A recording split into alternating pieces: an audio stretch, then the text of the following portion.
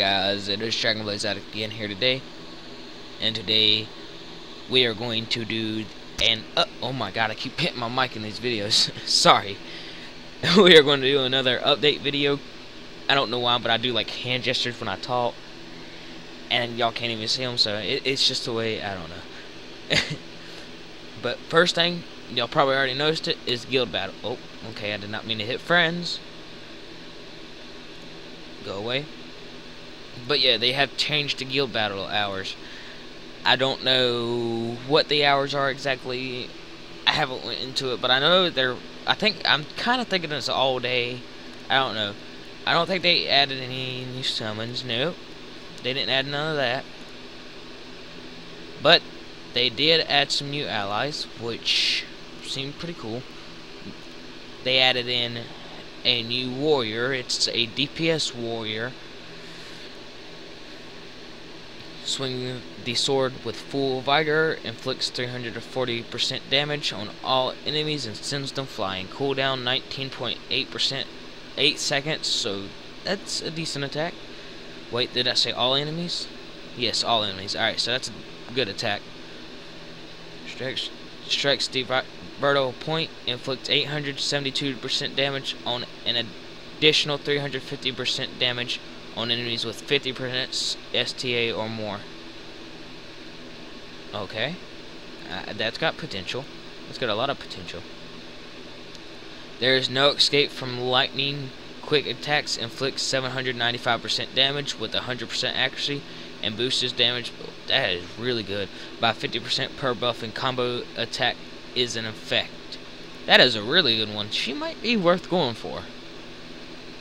Tremendous power emerges in a time of desperation when STA drops below 60%, which is health pretty much.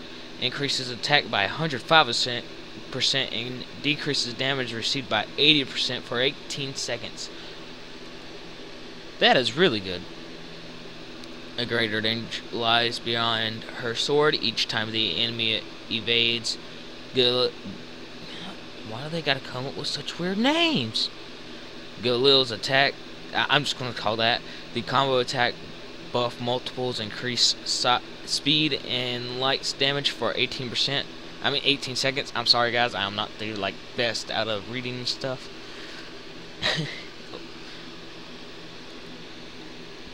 Alright. Ooh, she's right on the freaking whatchamacallit. I really just said whatchamacallit. I don't know. Faria is a master of Eden, the forest of eternal life, and a friend of all animals. Remove harmful effects for her normal attack. So her normal attack just removes debuffs, and then crap. That's Gazelle. Gazelle's the name, I think. I think she's riding a gazelle. And Blacteria rides a tiger. So why they got both priests riding animals, man? Faria's magic goes beyond simple healing, restores a party member's HP equal to 673% attack, and increases attack by 94% for 36 seconds. You see, that's good and all, but it's for one ally. So she's healing one ally at a time, and she's got a 16-second cooldown, so she won't be able to heal that fast. A fleeting moment of heavens amidst the hell that is the battlefield, restores entire party HP per second by 95% of an attack and for 18 seconds. Alright, now that one's pretty good. That one's pretty good. Cooldown 22 seconds. She sharps the powers of the gods with the ready cast of buff on all party members that give 28 immunity and reflects 24% of received damages for 21 seconds. That's reflects 24% of received damage. So if if they have a really high DPS and they do like this one-hit KO thing on her, would she be able to turn that around? I think like almost. Well, no, because it's only 24%. So she would be like, she would do a decent damage. This makes her be able to do decent damage for 21. Oh, and it's also for 24 seconds. It's 28 immunity. All right, yeah, that's good. All right. She saves the allies from pain depending on the skill. Increase HP recovery by 10%. Alright. She devises death to protect her allies. She receives immunity from death and decreases the damage on all allies by 10%. She doesn't die is what it's saying. I think that is if she doesn't die, then that's OP. I'm just saying. I mean, there's got to be a way to kill her, but yeah. So they added in those angels, and they also added in a few hero allies, which I'm not going to go all over all these stats. I'm just going to show you them. There's a mage, archer, rogue,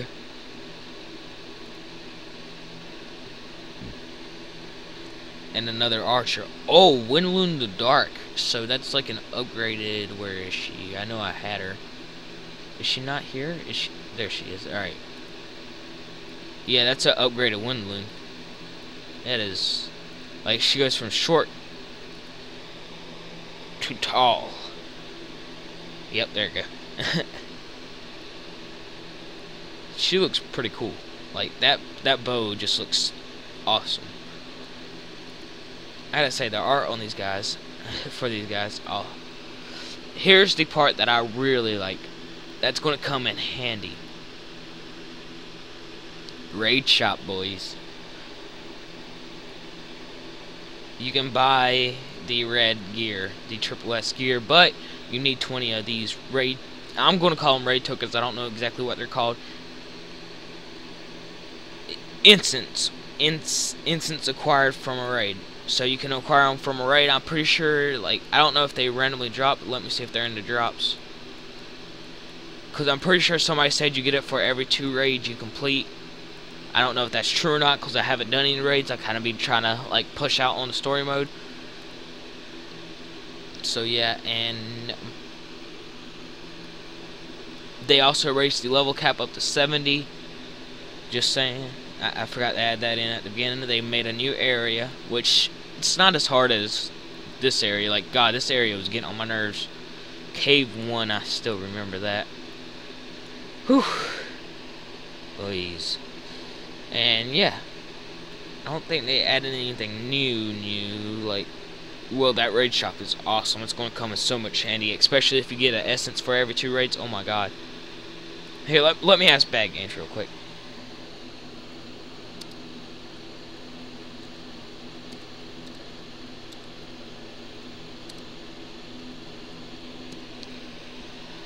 Alright, he'll reply pretty fast.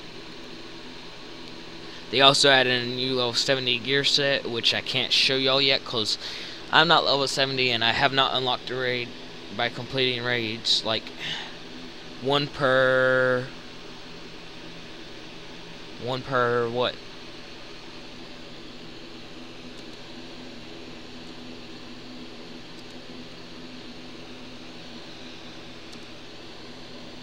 He doesn't finish his sentence, man. Like, 1 per every raid or what, dude? Like, finish your sentence. And since they did also add in the level 70, you can go and get, if I can find it, 300 rubies for reaching level 70. So that's awesome.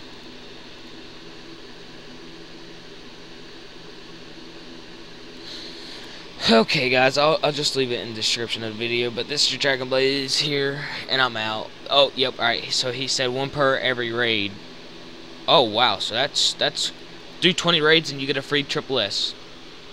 That's actually really good. I know how I'm going to get my triple S, because these drops hate me. And they are raid specific. Alright, so you can't go, like, you can't go into, oh my God, quit double clicking. You can't go into a freaking normal mode and do freaking Komodo Ferry, then go over to Chapter 2, go to whatever raid is up here. I don't remember the name of it. I watched a live stream, but I don't remember the name of it. and then get stuff from that. So you can't do Komodo Ferry 20 times and come over here. So it's Raid Pacific. So that's really good. But yeah, so this was Dragon Blades Addict here, and I hope y'all enjoyed the video. Like and subscribe, and I'm out.